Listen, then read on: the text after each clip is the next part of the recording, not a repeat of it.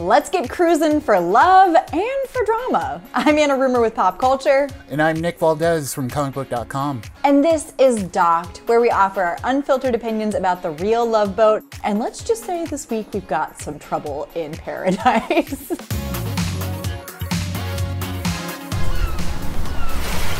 I thought it was messy before, Anna, but I was clearly mistaken. This is wild. What a wild week. Truly, they've got more mess in store for us than we could have ever imagined. We're on episode 6 already of the Paramount Plus show, and this week the men are in power as we get this love square triangle trapezoid thing going on.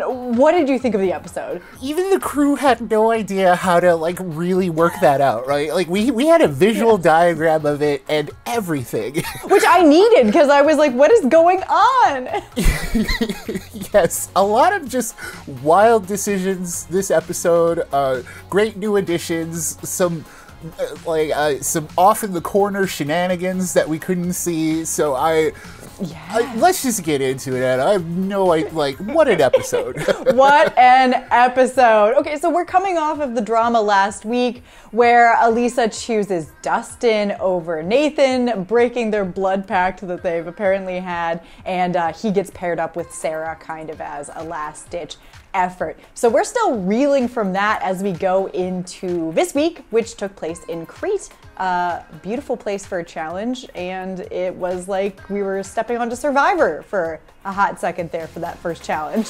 What is with these challenges? It's so it's physical in all sorts of ways, right? This is kayaking around a mountain and deep diving for puzzle pieces, and I was in for it, 100%, 1000%. I mean, but last week it was make a pizza, make it tell your love story, and this week they're you will dive to the depth of 200 feet and retrieve the puzzle pieces, and then kayak back around the mountain. I was like, oh my god.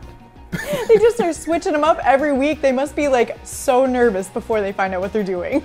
I know, there's no consistency, and that is, I think that's why I love it. We really don't know what to expect, and especially when we get into it, Daniel and 𝐏𝐶 immediately power couple. They take first place off the bat, and then you have Jordan and Kendra, who are super competitive too, and it was kind of I had no idea who actually was going to win it. It was really neck and neck there for a little bit. The one person we knew was not going to win it was Sarah and Nathan, because they flipped immediately and just never could get back on the horse after that, despite her being a scuba diver, apparently. We've learned from Nathan from the beginning that he really doesn't like someone who's not athletic and who can't keep up with him. So the second the kayak flips over, Sarah's like, oh no, he must hate me. And in my head, I'm like, yeah, probably. I think he did. I think that was a turning point, because as you see later in the episode, things go downhill for them. And it definitely was that she's not good at kayaking. Nathan, you rogue. That is the kind of swift decision-making I fall in love with Nathan, and I just, what a challenge. And ultimately, we see some struggling, we see Dustin and Alexa can't really get in sync, almost, and then, but ultimately, Daniel and 𝐏𝐶 do win it. What is interesting is that, like you said, we do start to see some of the rifts appearing in between each of the couples, right? This is, the challenge is where we start seeing Nathan kind of drift away. Alexa is in a downward spiral, basically, the entire episode from that point on. She should have kept with the blood pact. And we will discuss why, right? So when we get back to the Love Boat, we actually bring in a new complication too. Of course, we've got 2 new women joining the group this week to shake things up now that the men are in power. And we get to meet Tyler and Sydney. Now, Sydney, all I know about her is that she is from the Midwest and she is a twin. As someone from the Midwest, I did not know you could make it that much of your personality, but here we are. I guess I'm gonna bring it up more, because that's really kind of the only thing I know about her. I mean, I guess in some ways you just have to lead with it, right? I just, yeah, because other than that, all we find out about Sydney is that she has tattoos, And I think that's it. It is. I seriously was like, I don't know anything about this woman. She's got a twin who's not here, so it doesn't really matter, and she's from the Midwest, so that's what we know about her. And then Tyler seems super cool. She is like a veteran. She was in the military, and she got married to her high school sweetheart when she was just 18, and then, you know, like that didn't work out, and they split up. And now she's out there looking for love again. She seemed very nice and very normal. Yes, as we've seen, it was a little, I was a little worried at first, because as we've seen, the more well-adjusted people really don't make it on this boat. I was nervous too. I was like, oh, Tyler, you seem nice. I'll see you never again, I'm sure, but well, you know. We might have been wrong about her, because whenever she comes in, Nathan is immediately like, awooga, which is bad news for Sarah. Yeah, they were big draws for both Nathan and Jordan, who immediately were both like, oh, these women are very attractive. And because of Tyler, we actually got to see more of Nathan's personality. He's apparently goofy. I'm so surprised. Nathan, you continue to surprise me. I love you. Every episode, you give me something more. He's goofy as opposed to Jordan, who says he's goofy, but then when Sydney's like, well, tell me a joke, he can't. And I was like, oh my God, what is this? They apparently have sparks. I don't see it. And the whole thing with Nathan too, with because he's immediately attracted to Tyler, but at the same time, he also has Sarah and Elisa fighting for him. And this is that weird diagram that we eventually get in the episode, where it's Elisa still has feelings for Nathan, apparently, despite, you know, dumping him off last week.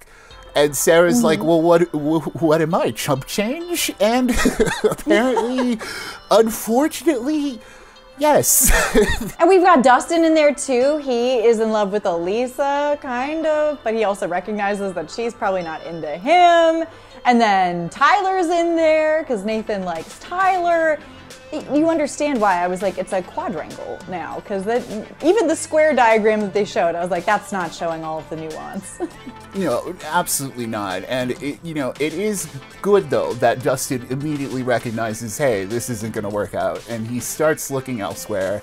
And Nathan immediately just like kind of falls for Tyler. That's what's interesting. Like they click right off the bat, because Tyler's gravitated toward him too. I'm starting to see what the appeal is. Like I've been saying this ironically about Nathan, I love you, but now I'm like, oh, I get why you're so instantly pulling people towards you. I'm starting to get it. Absolutely. I mean, I remember at the beginning when he was saying, oh, I just haven't opened up yet, and I was like, bro, I don't know how much of you there is to open up to, because you seem pretty 2D, but now that he really is opening up, I should have trusted him.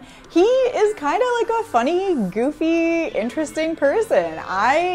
And clearly he and Elisa were just not a good match, because we didn't get any of this whenever they were together. He did not like her at all. This is what's also unfortunate about seeing Elisa kind of flounder throughout the thing, because the current women all had to stay away for a day just so Sydney and Tyler would get more alone time with each of the men and get to introduce themselves fully. And that's a good move. I can't wait to see if they do that more. Elisa and Sarah start fighting with each other because of Nathan. This is the mess. Here we are. It was so messy, especially because I was like, Nathan's not into either of you. You should just be friends with each other and stop fighting. Then we get into the dates where the crew is like, okay, Dustin and Sarah kind of got pushed out of the Elisa, Nathan, Tyler thing, so let's set them up on a date. And through that, Dustin finds, oh, I'm not into Sarah either, which is... Well, and she goes straight up, I'm using him to stay on the show, which I do appreciate the honesty, but he also sees that clearly and is like, I'm not going to be used to stay on the show. I am not into her, which I also respect. So, you know, kind of a disaster of a date altogether, except for the fact that they got to eat dessert, which is always appreciated. Absolutely. And then we get Nathan and Tyler, who get like a sort of a salsa lesson, but it's more like just teaching the dip. It was a dip class. Yes. And then we see Nathan's dance moves, which was, I don't know how to describe it, Anna. I really don't. It was just like a chest thrust kind of thing. It was very Jersey Shore. Very Jersey Shore. Clearly, we know that he grew up watching them get down at Karma, and I see that, and I recognize that. And I respect him for doing it on national television in the year 2022. Yes, and you know, and Tyler's loving it, and I'm loving it. Yes, exactly. Well, and whenever they go to do the dip again, he gives her a little smoochy smooch. So there's a romantic side to Nathan that Alexa was also looking for. It's there. It's there. Nathan has layers. The onion is peeling away, Nathan. I can't wait. Let's see more of that. I can't wait. And then, you know, the final date, we have Jordan and Sydney. So that's where it gets interesting, you know, because Sydney and Jordan do have like a very secret conversation away from the cameras. They find like the one little piece of wall that's not, you know, so it's like, how much do we infer? He does say he's in trouble, so... I thought they were smooching for sure. Did you not think that? I did. That's what I'm saying. Like, I'm just like, you know, what connections do we make from that, right? Like, this is interesting. Especially because Kendra, who has really been on Jordan this whole time, you know, and it was brought up before that you shouldn't keep him on a leash. And this was the true test of that. And did he pass? I guess. If they don't show Kendra this footage moving forward, I would be very disappointed. I want her to see it. Not in a malicious way. I just want her to know about it moving forward so that she can make the appropriate decisions and also maybe bring a little drama to our screens. Am I a bad person for that? I don't think so. I mean, with all the varieties of challenges, right? There has to be one where it's like, oh, the reward is you get to see one of the other dates or something. Heading into the sail away ceremony, Alexa. What a play to stay on the show. She's telling Nathan, I'm so sorry, I didn't choose you, I've got nothing with Dustin, I regret my decision, please, please, please keep me on the show, please, Blood Pact Part 2, please, like that kind of thing. Yes, and through the whole episode, Alexa was like, I'm not feeling Dustin, I'm not sure how I, you know, want to keep moving with him, or she kept dropping all these little hints about how she made the wrong decision, but it's tough because she sees this Nathan who's opening up, and, you know, she wants that. Too much, apparently, because Nathan, stone cold on the couch, was like, you should be sorry. It's a respectable move, but just too much too late, Alexa. Just too much too late. Because as we get into the sail away ceremony, of course, Daniel picks 𝐒𝐒LYN after they had a very good date at the captain's table where 𝐒𝐒LYN was like, oh, he's 25. And, you know, Daniel was like, I don't know what jump the bones means. And I was like, oh, yeah, he's 25, right? I loved him being like, yeah, 𝐒𝐒LYN says that she wants to jump my bones. I don't know what that means. I was like, I do. I don't know if she'd love you saying this on television for everyone. That's a 25-year-old for you. There we go. Yes, but nonetheless, you know, he picks her, of course. I love these two together, regardless of whether they know what each other is talking about with various idioms. Yes, the true power couple. Marty picks Emily. That was also the duh. Nothing, you know, nothing's really driven a wedge between them yet. Did we even see them this episode? Did they get paid for this episode? I did not see hide nor hair of these two. Great point. I mean, we saw them in the kayak, right? I think that was it. Yes. We know they were there, and that's it.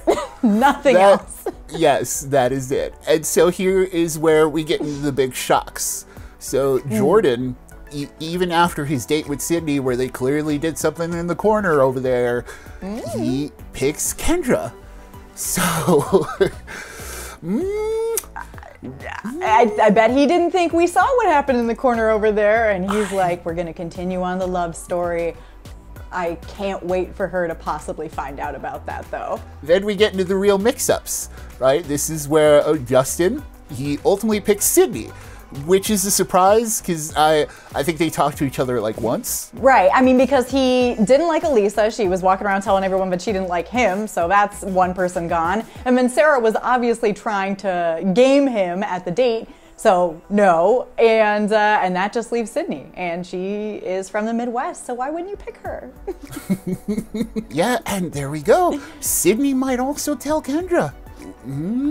Here we go. That might happen too. This is juicy. Okay, Dustin. All right, Dustin, making these good little decisions. Okay. Yes. Let's see where low-key stirring the pot. I love that for him. Yes, and of course the king pot stirrer, Nathan. He ultimately picks Tyler. The blood pact officially ends. This is it. It dies today. It dies today. The blood pact is over. Alexa and Sarah are shoving off. It was a very interesting sail away ceremony. Nathan, of course, would pick Tyler. They had such a connection.